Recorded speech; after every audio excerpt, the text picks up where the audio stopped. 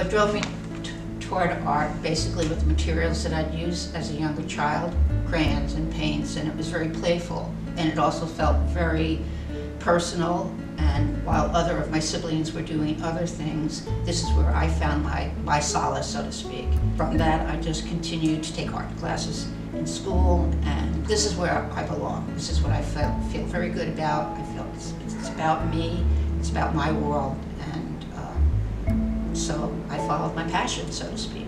Some of the inspirations that I've been able to connect with over the time in art making have certainly been different artists and different art friends that I've met during my life.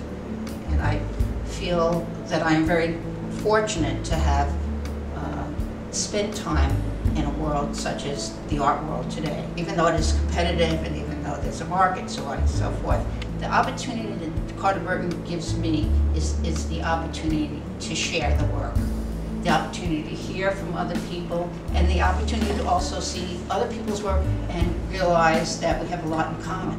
There really is community there, and there really is the spirit and the passion to make good art, continue to make art, in a way not even being worried about the marketability of your work, but the fact that you're making it, that is what your life is about. That's what my life is about. I think for the future of making my art is to experiment and to feel free about what I want to conceive, what I want to actualize in terms of making statements. I don't feel my work is abstract, but there's a lot of abstract that comes out of Carter Burton that has also sensitized me to become more concerned about, more curious about abstract.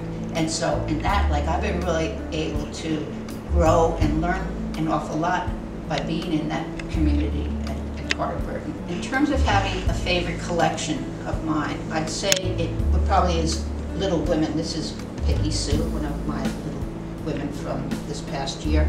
Little Women came out of actually necessity to change the scale that I was working in. To have it, space, time, and money really has an effect for a New York artist. Little Women, because of the nature of them being women, I'm a woman, I'm a gay artist, I am interested in the political and social issues that we face today.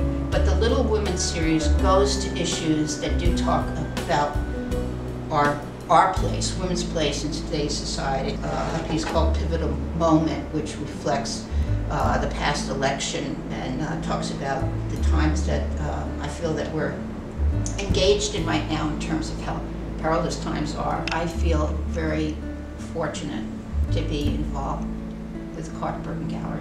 I'm so happy, so blessed to be there with the artists that I've met, and I hope to meet more of the artists.